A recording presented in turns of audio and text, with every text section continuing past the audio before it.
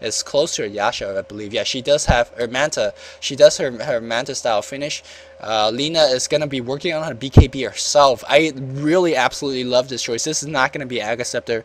This is not gonna be an SM White, of course. This is gonna be a BKB. I mean, BKB just shuts down all the magical damage.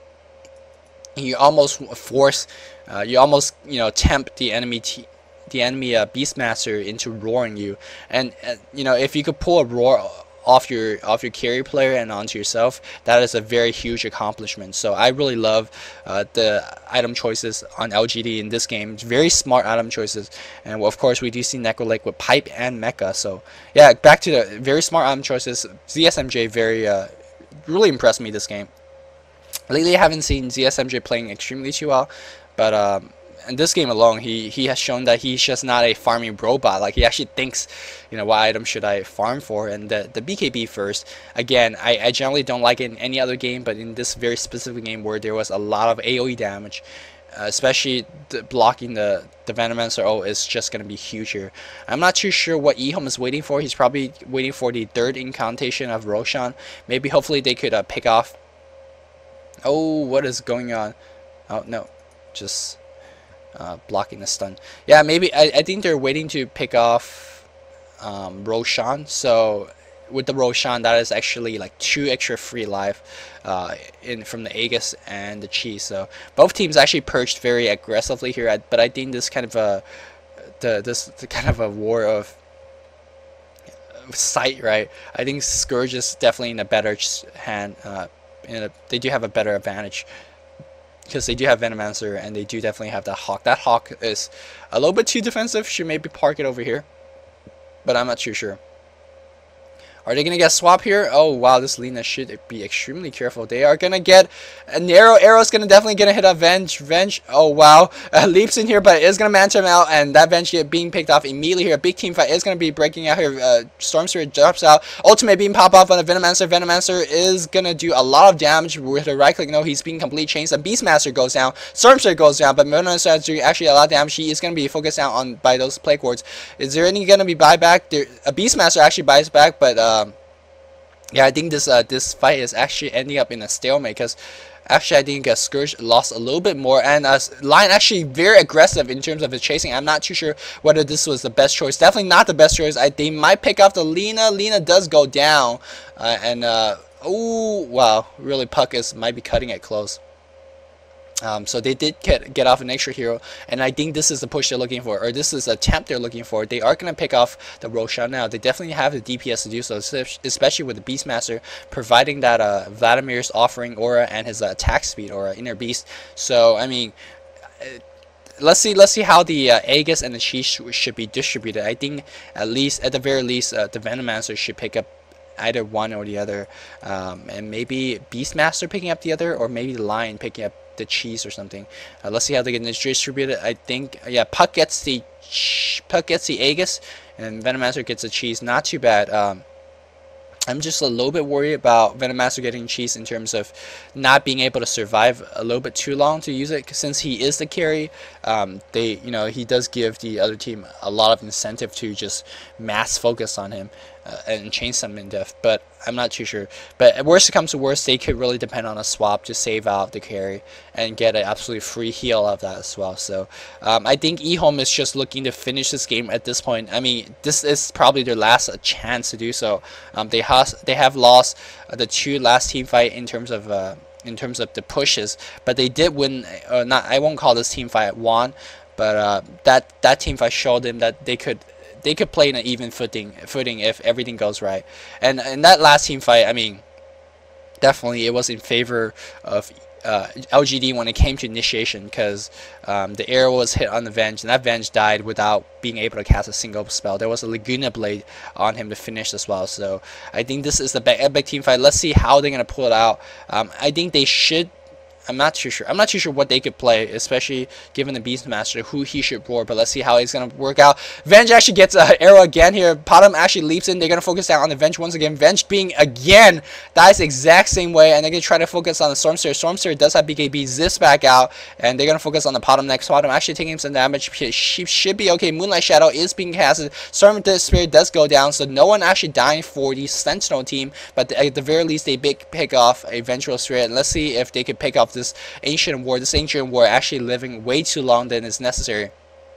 And Glyph is popped, and they are going to force this Beastmaster. Beastmaster is forced back, and Venomancer is going to get stunned as well. Keep in mind that Venomancer does not have Aegis anymore. Used it in the last team fight. Venomancer turns around for a poison attack, but no, Stormster is gonna go in, and they're gonna he gets Hex immediately, gets Finger, but are they gonna pick off the Stormster? No, it's gonna be okay. Meanwhile, the Venomancer is gonna drop down. Puck in definitely huge trouble here. Let's see if he's gonna get to blink out. No, he is gonna just circle around here. Line drops down here, and Puck definitely in huge trouble. Puck should be able to blink away. I hope. No, very nice done from Shuriken. Oh no, yeah. He does have Aegis. Is he gonna blink out? No. Again, very nice chain stun from LGD. So they have successfully pick off the entire team, but they lost a range racks out of it. This actually meat racking actually doing a lot of damage, but I think it's definitely worth it. Losing as range racks, which is definitely not the important racks. Losing the range racks for an entire team wipe is definitely worth it. And I think LGD at this point could push for the win, or they could be very patient about this and take this game very slowly, because they do have the better carry. Potom is, Potom gear is very good right now. She is sitting at 2,900 gold. Let's see if she's gonna save her buyback or just finish her Monair. Yeah, I mean, either case is fine. I don't think. I mean, the safer choice is definitely saving for the buyback. But I think even if he went for the Maelstrom, I think they should be okay, because they are winning the game so much at this point. Which is very odd thing to say, right? Like you have your mid racks taken down, but if you look at the hero count, it's 13 to 17. Like, this tower doesn't mean too much of anything at this point. And really, like, it seems really odd. EHome played it extremely well. I'm not too sure why they waited longer than they should. But I think their time has came and passed. And this Lina, has finished the BKB, so she is going to be popping her BKB in the next fight. Of course, Woodshaka extremely tanky with that hood, and that hood is going to go a long way, keeping him alive in combination with that Ghost Scepter. Especially against Venomancer ult and all that stuff.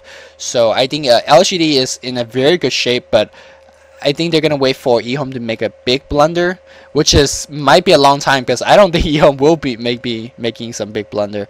I think definitely this game has showcased that Chinese team is just not used to playing against a Potom, because that Potom actually 2 or 3 times just threw a random arrow in the middle of like 3 heroes, like a long distance arrow, and they hit.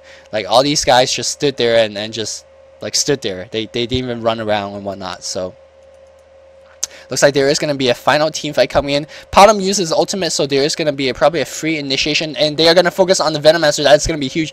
Venomancer is going to get big pick down. They are going to pick him off immediately. Does he have buyback? No, he does not have buyback, so this is going to be it. BKB being popped. Lion pops his BKB as well, using his salve though. And yeah, this is definitely the game. So LGD catching off EHome, not used to playing a Potom. A perfect Moonlight Shadow initiation. That Storm just zipped in from 8 miles away, and I think this is gonna be game here. Yeah, Potom with this rest of the team is just basically gonna walk in and just take all these racks. It's again very anticlimactic ending, but it's definitely a byproduct of very good strategic play from LGD. I mean, both teams played it pretty well in terms of skill wise, but strategic wise, I think LGD made all the correct decisions, and maybe EHome not playing as best as they can, and they are gonna focus down. Oh, really good swap to focus on the Puck here. Venge dies instead, but I think Puck might be in trouble as well. Puck blinks out, but I don't think at this point LGD even cared. They're gonna pick off this Tampa of the Dam, and it's gonna get the top racks relatively unchallenged. So EHome playing it extremely well early stage of the game, but just faltering at the end because they didn't push quick enough and allow like the bottom to get too big, allow the Storm Spirit to get too big. And BKB first on bottom actually working out, and I gotta say very creative item build. We generally don't ever see that on a bottom, so I'm glad doing something actually will work. So that is 2 set of racks, and they are going to focus down on the line. Lion gets picked off immediately before he could do anything. Bottom leaps out with his BKB. Actually, Lion, I mean not Lion, the Witch Stalker is going to be okay. There's a Maledict. Maledict is going to do a lot of damage. And Venom Master actually having a lot of attack speed and damage at this point. But, dies to the Maledict ticked, and I think that is going to be okay. Any moment for the team to call GG. King J calls GG, and the other team responds. So that is the game here. And I'm gonna look at the end game screen and talk about how this game has progressed. So, I mean, 34 to 18 might be a little bit of a poor indication of how the game went. EHome was definitely in the driving seat of the entire game, at least for the first 30 to 40 minutes or so. But at the very least, that it was a very bad choice. There was one time where LGD was pushing up top lane, and I think there was a whole bunch of heroes on the bot jungle for EHome, and they could have just easily swung to at least put some pressure on the bottom tower. I'm not too sure whether why they didn't do that. They definitely saw 2 of their heroes just ganking their puck on top lane, so they had no fear of being team jumped or anything like that, and they definitely knew they were being pushed on the top lane. So the fact that they didn't push bot lane and just gave up a free tower at top was, I guess, the beginning of the doom, the beginning of the end that EHome faced it. And definitely EHome went for a very pushing oriented item. We saw the Beastmaster going for Vlad's instead of the Blink Dagger. We saw, very pushing oriented item, but they just didn't push. At least they didn't go for any a base race, because they definitely have the advantage in a base race. They definitely have more plus damage and whatnot. So I'm not too sure why they didn't do so.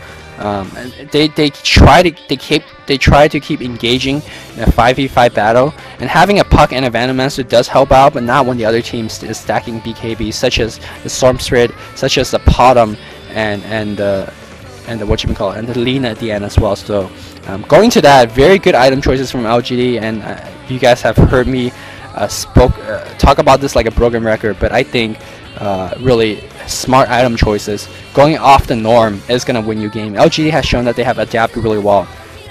Maybe even adapting towards the playstyle of EHome, going for tanking item first, because they know that if you don't outlast EHome, you're going to lose a team fight, especially with a Venomancer.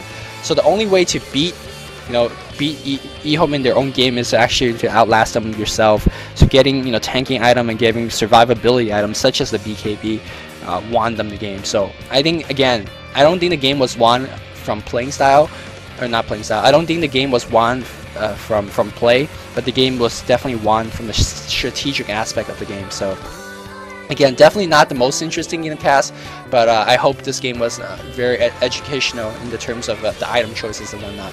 So I think that's it. I hope you guys enjoyed this commentary, and this is Luminous signing off. I hope you guys enjoyed it. GG.